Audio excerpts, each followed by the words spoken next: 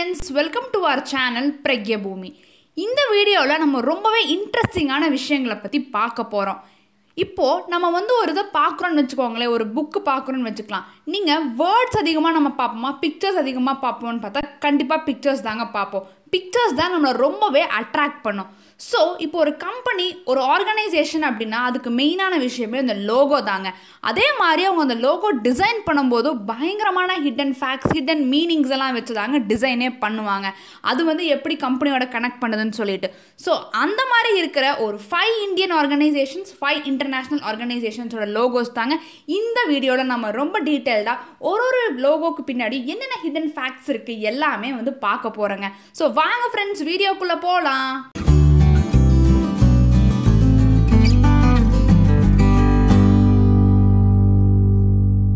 பார்க்க போகிறது நம்ம இந்தியன் ஆர்கனைசேஷன்ஸ் பற்றி. இதில் நம்ம ஃபர்ஸ்ட் பார்க்க போகிற லோகோ என்னென்னா இஸ்ரோ. நம்ம எல்லாத்துக்கும் தெரியும், இந்தியன் ஸ்பேஸ் ரிசர்ச் ஆர்கனைசேஷன். இதோட லோகோ எப்படி இருக்குங்கிற பிக்சர் நான் போட்டிருக்காங்க. அதில் இருக்கிற அந்த ஒரு ப்ளூ கலரில் 2 ஸ்கொயர்ஸ் மாதிரி இருக்குல்லங்க, அது என்னென்னா ஒரு சேட்டலைட்டுக்கு எனர்ஜி ப்ரொவைட் பண்ணுற 2 சோலார் அரேஸ், அதை தாங்க மீன் பண்ணுது.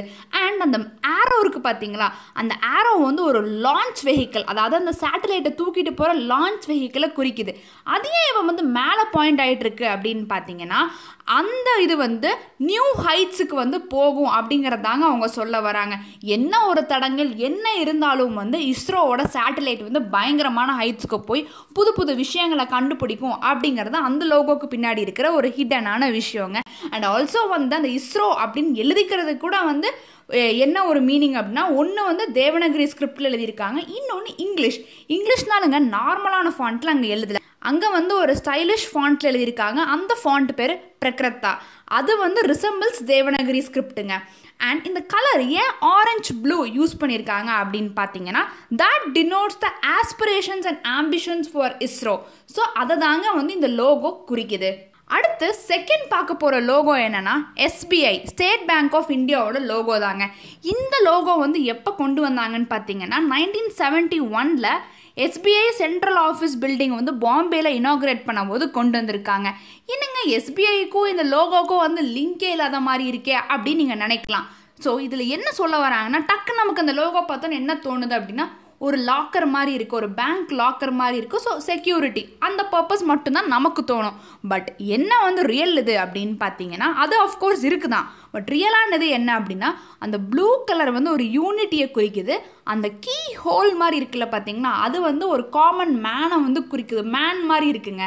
ஸோ ஒரு man standing in part of a huge bank, அதை தாங்க குறிக்குது. அண்ட் ஆல்சோ இந்த லோகோவை டிசைன் பண்ணவர் ஒரு அகமதாபாத் சேர்ந்த ஒருத்தர். ஸோ அகமதாபாத்தில் ஒரு லேக் இருக்குங்க, பேர் கன்காரியா லேக்குன்னு சொல்லிட்டு. அதோட கூகுள் இமேஜ் எடுத்து பார்த்துட்டு இந்த லோகோவும் கம்பேர் பண்ணி பார்த்தா ரெண்டுமே ஒரே மாதிரி தாங்க இருக்கும். கூகுள் மேப்ஸ், அதாவது கன்காரியா லேக்கோட கூகுள் மேப்ஸ். அண்ட் ஆல்சோ இன்னொன்று என்ன அப்படின்னா, இந்த லோகோவில் இருக்கிற நடுவில் இருக்கிற சர்க்கிள் அந்த பேங்க்கோட பிரான்ச்சாகவும், அந்த ஒரு ஸ்ட்ரெயிட் லைன் ஒரு ஸ்ட்ரீட் அல்லது ஒரு லேனாகவும் கன்சிடர் பண்ணுறாங்க. விச் மீன்ஸ் தட் எந்த ஸ்ட்ரீட்ஸில் போனாலும் உங்களுக்கு எஸ்பிஐயோட பிரான்ச் கனெக்ட் ஆகும். Wherever you go, SBI is there to serve அப்படிங்கிறது தாங்க மீன் பண்ணுறாங்க. ஸோ ஒரு லோகோக்கு பின்னாடி இவ்வளோ ஹிடன் ஃபேக்ட்ஸ் இருக்குது. அதுதாங்க இந்த எஸ்பிஐ லோகோ. அடுத்து பார்க்க போகிற லோகோ என்ன அப்படின்னா ஆதார் கார்டு. ஆதார் கார்டு ரொம்பவே மஸ்ட்டு, நம்ம எல்லாத்துக்குமே தெரியும் இந்தியன்ஸ்க்கு. ஸோ இந்த ஆதார் கார்டோட லோகோ எப்போ வந்துச்சுன்னா February 2010 தாங்க கொண்டு வந்தாங்க. இதுக்கும் ஒரு நேஷன் வைடு ஒரு காம்படிஷன் வச்சு கிட்டத்தட்ட ஒரு 2000 பேர் இந்த இதில் பார்ட்டிசிபேட் பண்ணியிருக்காங்க. பார்ட்டிசிபேட் பண்ணி ஃபைனலாக ஒருத்தர் சொன்ன லோகோ தாங்க கிளிக் பண்ணியிருக்காங்க. யார் வின் பண்ணா அப்படின்னா அத்துல் எஸ் பாண்டே. இவருக்கு தான் வின் பண்ணியிருக்காரு. இவர் தான் அந்த ஆதார் கார்டு லோகோவும் டிசைன் பண்ணியிருக்காரு. ஸோ இவருக்காக ஒரு செக் ஆஃப் 1 lakh rupees கொடுத்துருக்காங்க. ஸோ இந்த லோகோ மெயினாக எப்படி இருக்கும் அப்படின்னா, பிக்சர் நான் கொடுத்துருக்கேன் பாருங்கள். அதில் உங்களுக்கு அந்த ஃபிங்கர் பிரிண்ட் தெரியுது இல்லை. ஸோ நம்ம எல்லாருமே அந்த ஆதார் கார்டுனாலே அந்த ஃபிங்கர் பிரிண்ட் தாங்க யூனிக் ஐடென்டிஃபிகேஷன். ஸோ அந்த ஃபிங்கர் பிரிண்ட் ப்ளஸ் அந்த மேலே இருக்கிற அந்த சன்னு. மெயினாக இந்த ஆதார் அப்படிங்கிற அந்த நேம் வச்சதே ஆதார் அப்படிங்கிறது சப்போர்ட் ஆர் ஃபவுண்டேஷன், எந்த இந்தியன் லாங்குவேஜ் எடுத்துட்டாலும் அதுதான் அர்த்தம் மெயினாக. ஸோ அதை பேஸ் பண்ணி தாங்க இந்த இது கொண்டு வந்திருக்காங்க. அண்ட் ஆல்சோ அந்த பேரும் அந்த சிம்பிளும் வந்து இந்தியாவில் இருக்கிற யார் பார்த்தாலுமே வந்து சிம்பிளாக அவங்களுக்கு புரியிற மாதிரி இருக்கணும் அப்படிங்கிறதுக்காகவும் இந்த லோகோக்கு ப்ரைஸ் கொடுத்து இதை வந்து ஆதார் கார்டு லோகோவாக சூஸ் பண்ணியிருக்காங்க. அடுத்து நம்ம 4ஆவதாக பார்க்க போகிற ஒரு இந்தியன் ஆர்கனைசேஷனோட லோகோ என்னென்னா RBI, ரிசர்வ் பேங்க் ஆஃப் இந்தியாவோட லோகோ தாங்க பார்க்க போகிறோம். இது வந்து நம்ம கொஞ்சம் அப்படியே ரொம்ப முன்னாடி போகணுங்க. இந்த இண்டிபெண்டன்ஸ்லாம் கிடைக்கிறதுக்கு முன்னாடி போனீங்க அப்படின்னா அப்போ வந்து இந்த RBI சீல் வந்து இந்த கரன்சி நோட்ஸு செக்லலாம் யூஸ் பண்ணணும் அப்படின்னு சொல்லிட்டு டக்குன்னு வந்து நம்ம ஒரு லோகோ வந்து டெவலப் பண்ணணும்னு சொல்லிட்டு நிறையா வந்து அவங்க யோசிச்சிருக்காங்க. ஸோ அந்த சீல் வந்து எப்படி இருக்கணும் அப்படின்னா வந்து கவர்மெண்ட் ஸ்டேட்டஸ் ஆஃப் பேங்க்கை எம்பசைஸ் பண்ணணும் அண்ட் ஆல்சோ கொஞ்சம் வந்து அந்த இந்தியன் இதையும் பேஸ் பண்ணி இருக்கணும் அண்ட் பார்க்குறக்கும் ரொம்ப சிம்பிளாக இருக்கணும் அப்படின்னு சொல்லிட்டு ரொம்ப தாட்ஸ் எல்லாம் வச்சு நிறையா காயின்ஸு சீல்ஸு மெடல்ஸு இதெல்லாம் வந்து பயங்கரமாக வந்து அவங்க தேடி தேடி பார்த்துருக்காங்க. எதுவுமே வந்து அமையல அவங்களுக்கு அந்த RBI சீல் இது பண்ணுறதுக்கு. ஸோ ஃபைனலாக என்ன பண்ணாங்க, ஈஸ்ட் இந்தியா கம்பெனியோட டபுள் மொஹர் அப்படின்னு சொல்லிட்டு ஒரு காயின் சீல் மாதிரி அதில் வந்து பார்த்திங்கன்னா லயன் அண்ட் பாம் ட்ரீ வந்து இருக்குங்க. ஸோ அதுதான் வந்து சூட்டபிளாக இருக்குது அப்படின்னு சொல்லிட்டு சரி நம்ம இதையே அடாப்ட் பண்ணலாம் அப்படின்னு வந்து இது பண்ணியிருக்காங்க. எப்போன்னா February 23, 1935 வந்து அப்ரூவ் பண்ணியிருக்காங்க. பட் இருந்தாலும் அந்த லயனுக்கு பதிலாக அனிமல் வந்து வேறு மாற்றலாம், டைகர் மாற்றலாம். பிகாஸ் டைகர் தான் வந்து it is the characteristic animal of India அப்படின்னு சொல்லி இது பண்ணியிருக்காங்க.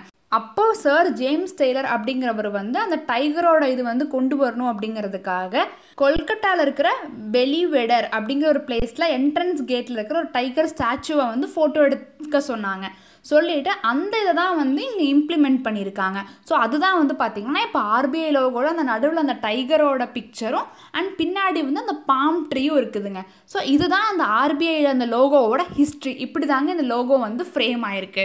அடுத்து பார்க்க போகிற 5th இந்தியன் ஆர்கனைசேஷனோட லோகோ என்னென்னா இப்போது அதிகமாக நம்ம பேசக்கூடிய Indian council of medical research, shortly ICMR. இது வந்து 107 years ஓல்டு கவுன்சிலுங்க. ஸோ அவ்வளோ வருஷமாக இருந்துட்டு வந்திருக்கு. மெயின் ஃபோக்கஸ் நம்ம எல்லாத்துக்குமே தெரியும் பயோமெடிக்கல் அண்ட் ஹெல்த் ரிசர்ச்சில் தான் மெயின் ஃபோக்கஸ்ங்க. இந்த ஆர்கனைசேஷனோட லோகோ வந்து புதுசாக வந்து 2018 வந்து ஒரு இது கொண்டு வந்திருக்காங்க. இன் அடிஷ்னல் டு அந்த ஃபஸ்ட்டு வந்து அந்த லேம்ப் மாதிரி இருக்குங்க, லேம்ப் ஆஃப் நாலேஜ், அது கூட ஒரு புது லோகோ வந்திருக்கு.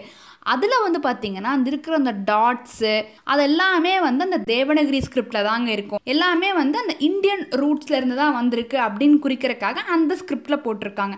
அண்ட் ஆல்சோ அந்த லெட்டர்ஸ் இருக்கிறது வந்து பார்த்திங்கன்னா சாஃப்ட் ரவுண்டட் லெட்டர்ஸ். எதனால அப்படின்னா இது வந்து மெடிக்கல் ரிசர்ச் தானுங்க.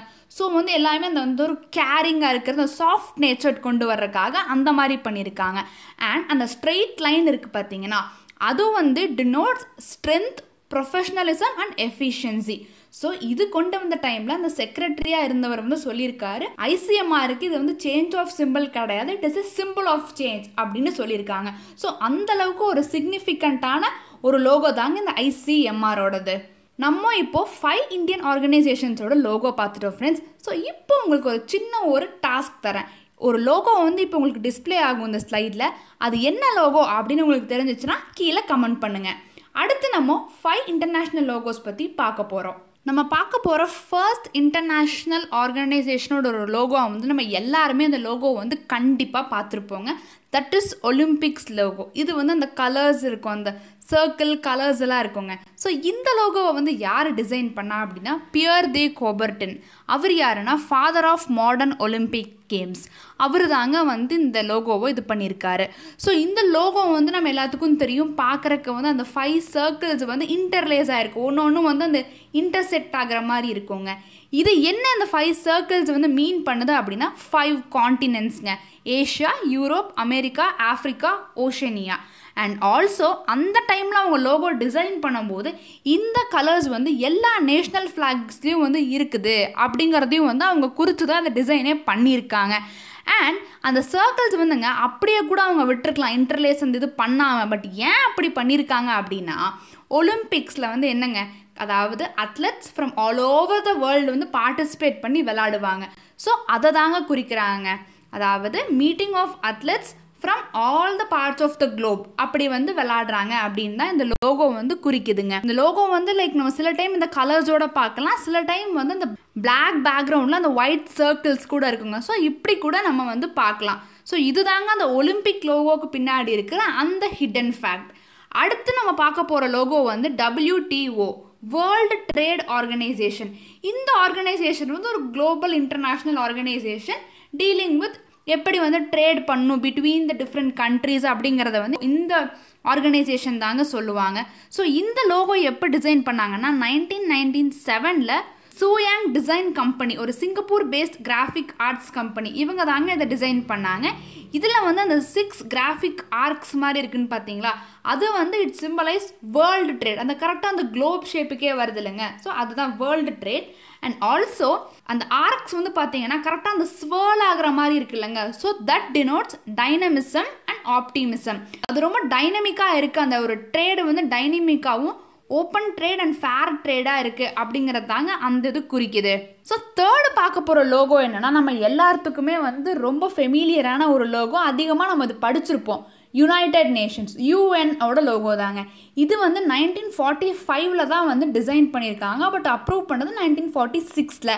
ஸோ யார் வந்து இதை டிசைன் பண்ணுறத வந்து ஹெட் பண்ணியிருக்காங்கன்னா ஆலிவர் லின்க்விஸ்ட், இவர் தாங்க பண்ணியிருக்காரு. இப்போ அந்த யுஎனோட இதில் பார்த்தீங்கன்னா ஸ்டார்டிங் வந்து அவங்க டிசைன் பண்ணும்போது அந்த ஒரு குளோப் வந்து நம்ம நார்த் போல்லேருந்து பார்த்தா எப்படி இருக்குமோ அந்த மாதிரி தாங்க பண்ணியிருக்காங்க. பட் அப்போது ஹோஸ்ட் கண்ட்ரியாக இருந்தது வந்து யூஎஸ். ஸோ யூஎஸை வந்து சென்டராக வச்சு பண்ணியிருக்காங்க. அண்ட் லேட்டர் ஒரு 2 இயர்ஸ் கழிச்சு அந்த மாதிரி வேண்டாம், எந்த கண்ட்ரியும் சென்டரில் இருக்க வேணாம்னு சொல்லிட்டு சென்டரில் எதுவுமே கொண்டு வரலைங்க. அது வந்து ப்ராப்பராக ஒரு குளோபை வந்து பைசெக்ட் பண்ணுற மாதிரி வந்து மாற்றிட்டாங்க 2 இயர்ஸ் லேட்டர். அண்ட் ஆல்சோ நம்ம யோசிக்கலாம், அதே அந்த ஒயிட் அண்ட் ப்ளூ கலர்லேயே வந்து இந்த லோகோ மெயினாக இருக்குது அப்படின்னா ரெட்டுங்கிறது நம்ம எல்லாத்துக்குமே தெரியுங்க, அது வந்து வார் கலர். ஸோ அதுக்கு ஆப்போசிட்டாக பீஸை வந்து ப்ரொமோட் பண்ணுற மாதிரி ஒரு கலர் இருக்கணும் அப்படிங்கிறதுனால அங்கே ப்ளூ அண்ட் ஒயிட் வந்து யூஸ் பண்ணியிருக்காங்க. ஸோ மெயினாக யூஎனோட கோலே என்னங்க, solve problems and make the world வந்து பீஸ்ஃபுல்லான ஒரு பிளேஸாக இருக்கணும் அப்படிங்கிறது தான். ஸோ அதுக்காக தாங்க இந்த லோகோ வந்து ப்ளூ அண்ட் ஒயிட் கலரில் இருக்குது. அண்ட் இந்த லோகோவை சுற்றி வந்து லீவ்ஸ் மாதிரி இருக்குல்லங்க, அது வந்து ஆலிவ் லீவ்ஸ், அதுவும் வந்து ஏன்ஷியன்ட் சிம்பிள் ஆஃப் பீஸ் தாங்க. ஸோ ஒட்டுமொத்தமாகவே இந்த லோகோ வந்து என்ன சொல்ல வராங்கன்னா, வேர்ல்டு மொத்தமாகவே வந்து ஒரு பீஸ்ஃபுல் பிளேஸாக இருக்கணும் அப்படிங்கிறது தாங்க குறிக்குது. அடுத்து பார்க்க போகிற லோகோ வந்து WHO வேர்ல்டு ஹெல்த் ஆர்கனைசேஷனோட லோகோ தாங்க. இந்த லோகோ வந்து 1948 ஃபர்ஸ்ட் வேர்ல்டு ஹெல்த் அசம்பிளியில் தாங்க சூஸ் பண்ணாங்க. இந்த லோகோ வந்து லைக் யூஎன் லோகோ மாதிரி தாங்க ரிசம்பிள் ஆகும். பட் இதில் ஒரு சின்ன டிஃப்ரென்ஸ் வந்து என்ன அப்படின்னா, அந்த நடுவில் ஸ்னேக் இருக்குது. ஏன் அந்த ஸ்னேக் இருக்குன்னு யோசிச்சுருக்கீங்களா?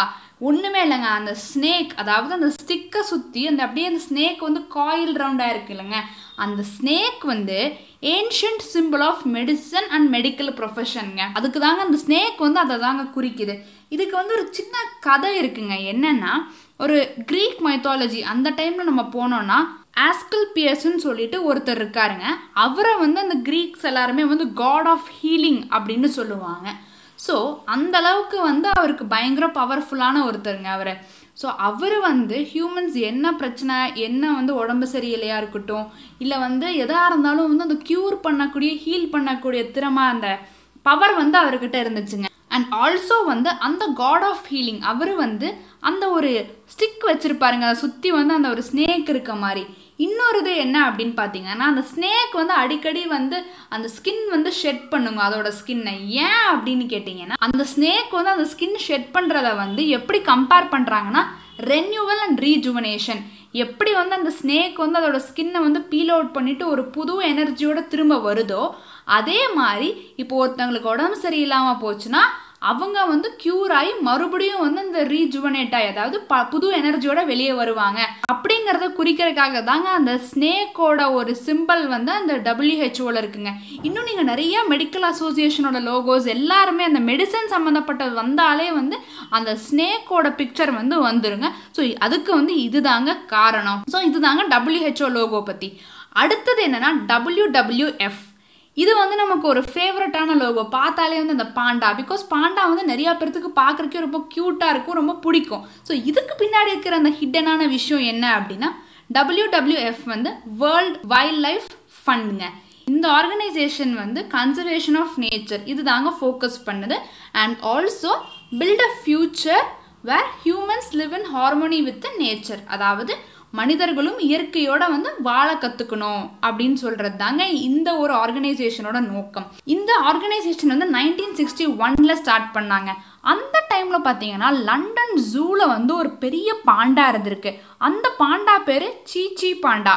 இந்த பாண்டாவை தான் வந்து அந்த ஃபவுண்டராக இருந்தவர் சர் பீட்டர் ஸ்காட் இவர் வந்து ஓகே நம்ம இதை வச்சே வந்து ஒரு லோகோ வந்து ஸ்கெட்ச் பண்ணால் எப்படி நல்லா இருக்கும்ல அப்படின்னு சொல்லிட்டு ஸ்கெட்ச் பண்ண ஆரம்பிச்சிருக்காருங்க.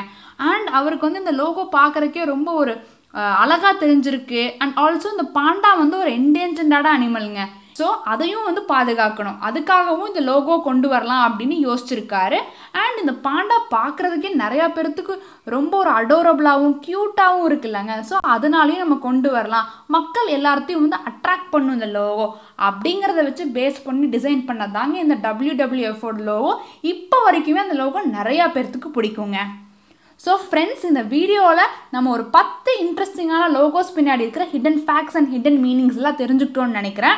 கண்டிப்பாக உங்களுக்கு இந்த இன்ஃபர்மேஷன் எல்லாமே வந்து ரொம்ப யூஸ்ஃபுல்லாகவும் அண்ட் என்ஜாயபிளாகவும் இருக்கும்னு நினைக்கிறேங்க. பிடிச்சிருந்தா லைக் பண்ணுங்க, ஏதாச்சும் டவுட்ஸ் இருந்தா கீழே கமெண்ட் பண்ணுங்க, இன்னும் பிடிச்சிருந்தா ஷேர் பண்ணுங்க. இந்த மாதிரி வீடியோஸ் இன்னும் பார்க்கணுன்னா சப்ஸ்கிரைப் பண்ணுங்க, பக்கத்தில் இருக்கிற பெல் ஐக்கான் கிளிக் பண்ணுங்க. Bye. Thanks for watching. Have a good day.